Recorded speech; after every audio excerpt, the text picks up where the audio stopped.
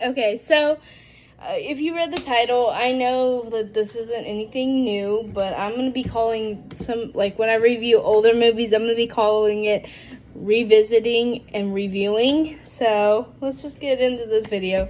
So I mentioned The Outsiders in a recent short, which y'all haven't seen yet because it's pre-filmed.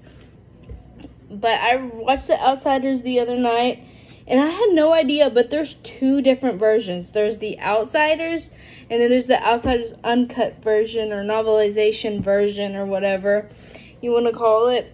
I had no idea, honestly, and I thought it was crazy to find that out. Just a fun fact before we get in this video. Oh, and another fun fact is that actually a lot of libraries banned this book and the movie from schools because it was too violent. But guess what? I got to read it like in 7th grade, I think, or 8th grade. One of those. I got to read it in middle school, I believe. I don't think it was high school. I think it was like middle school or something because we were doing other things in like high school or whatever. So I guess we were the lucky ones. We got to read the book. And we actually got to take like the book home, I think, if we wanted to borrow it. So yeah, it was a really good book. I enjoyed reading that book and watching the movie. Although I'm pretty sure people are gonna say the book is better, which I need to read the book again because it probably is better. I really don't remember. But anyway, I'm gonna stop rambling and get into the main part of this video. So The Outsiders. Oh my gosh, I forgot how good this movie is. Like, just without all the, extra stuff, the movie is really good. And what I mean by that is like the 22 minutes of footage that we got cut out. Even without those 22 minutes of footage, like the 91 theatrical release version of the movie is still really, really good. But I would like to see the uncut version, which that's what it's actually called. But they call it like the novelization. They call it the novelization movie or whatever. But yeah, I really love The Outsiders. I remember enjoying reading the book so much and watching the movie in class. Like, I think she showed us the uncut version, if I'm not mistaken, because I don't really remember, honestly. It's been so long ago. It was like in 7th grade. But for the movie, I would give it a 9 out of 10. Just because there are some things that, like, wouldn't slide today, like, because people are offended by everything. But I love The Outsiders. I've always loved The Outsiders. If you have not seen The Outsiders, go watch The Outsiders. It's such a good movie, and the book is even better.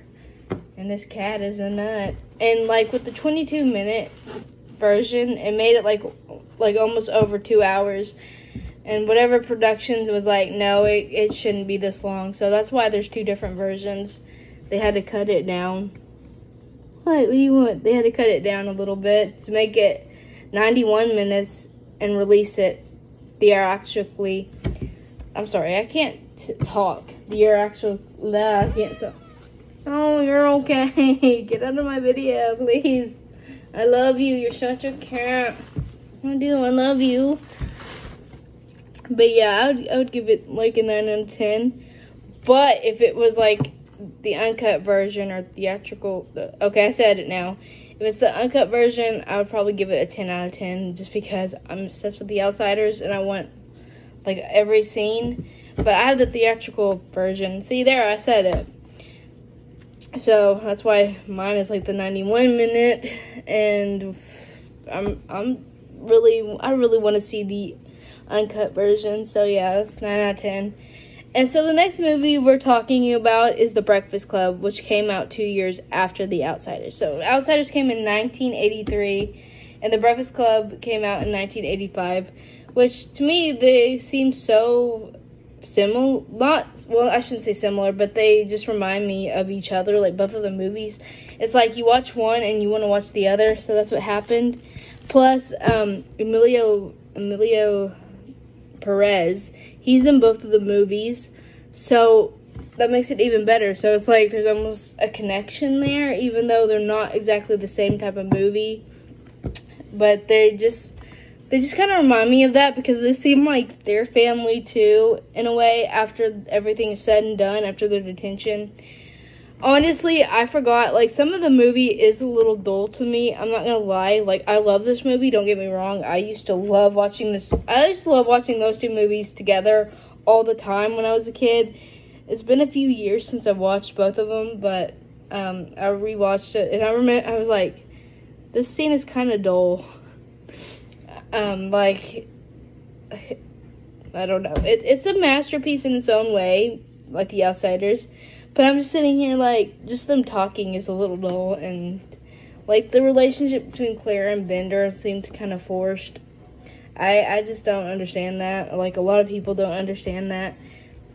But he was obviously attracted to her. But he was very nasty and mean to her all the time. So, I don't know. That would be my only complaint with that movie, I guess. I mean, I could probably find some more complaints, but we'll see. Now that I'm older, I would probably give it more of like a 7 out of 10. That's still very I can't talk. You know what I'm trying to say. Genuous. I can't fucking talk today. I'm sorry.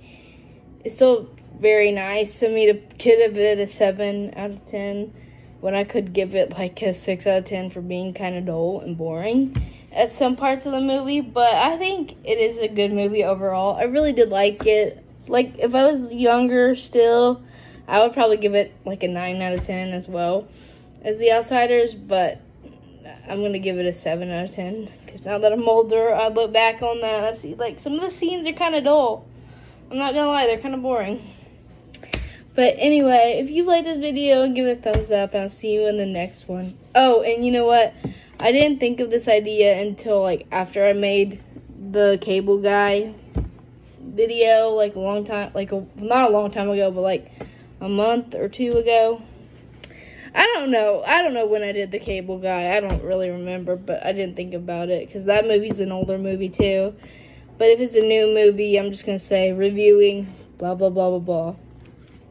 I mean, there's some new movies that I haven't reviewed yet that I need to get reviewing. I put them down in my list to review them and stuff, and I just haven't got around to it, or I haven't uploaded it yet. So, we'll see what's going on, and I'll see you in the next one. Bye, guys.